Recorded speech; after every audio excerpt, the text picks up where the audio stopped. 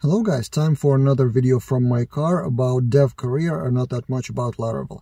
And today I want to talk about technological trends, frameworks and tools, about new frameworks and tools, how quickly they are adopted by the whole community. If you follow the superstars of Laravel community, the most active people like the team of Laravel, Taylor, Nunu, Mohammed, others, also people like Fred from Spotty and Spotty team, Jeffrey Way and others, it seems like they always are ahead of the curve on the technology, and whatever new technology is adopted, they are in a hurry to try it out, use it, promote it, whatever it is on the market. Livewire, newer version of PHP, newer version of Laravel, Inertia, Tailwind, whatever is the new stack, new technology. Twitter is full of that, tweets about it, and it seems like it's getting popular day by day, and now everyone should jump on that.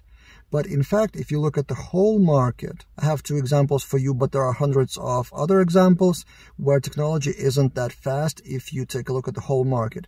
So recently I tweeted about our Quick Admin panel generator.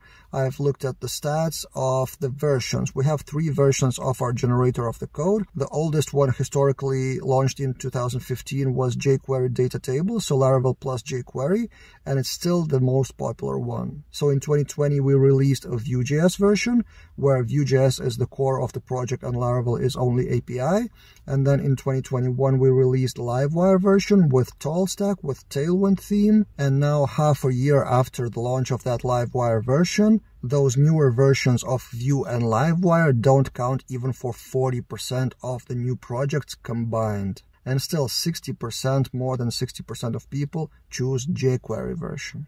Another example is PHP version. Recently, I posted a YouTube video on PHP 8 talking about the syntax, the new changes, but staggering statistics is that only 25% of the market are on PHP 8. Although older versions are out of support, except for PHP 7.4, but it's out of support really soon at the end of November, but still the market didn't shift. Why? Because the shift is not easy.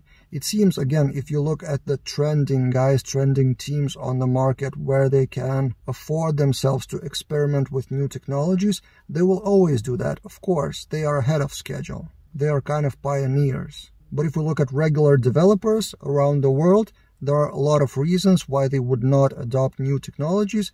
Either they wouldn't be able to use it on any project because the projects would require to recode, which then costs money, which they don't have, and clients wouldn't give them the budget, or some other reasons, or they just don't want to relearn new things unless they have to. That's totally fine. So my overall point of this video is that new technologies are not that quick to be adopted by the whole market. It seems sexy, it seems all over news and all over Twitter, but don't get fooled. It's totally okay to not use the newest technologies. If you want to, and if you can afford it, please do. Experiment, try it out, blog about it, shoot videos about it, advertise those new versions, cool.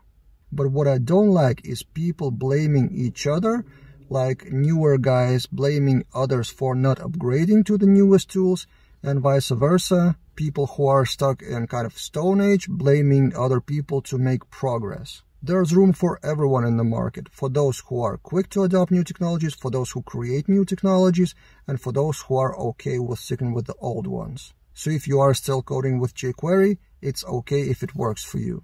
If you are quick to jump on the latest Laravel, PHP, Vue.js, and others, it's totally fine if it works for you, but don't blame the others. And in general, it seems like we all live in some kind of bubbles created for ourselves. So whoever we actually follow online on Twitter or news or whatever is your source to follow things about Laravel and technology, we kind of create our own source of the news, and it seems like the world is like that.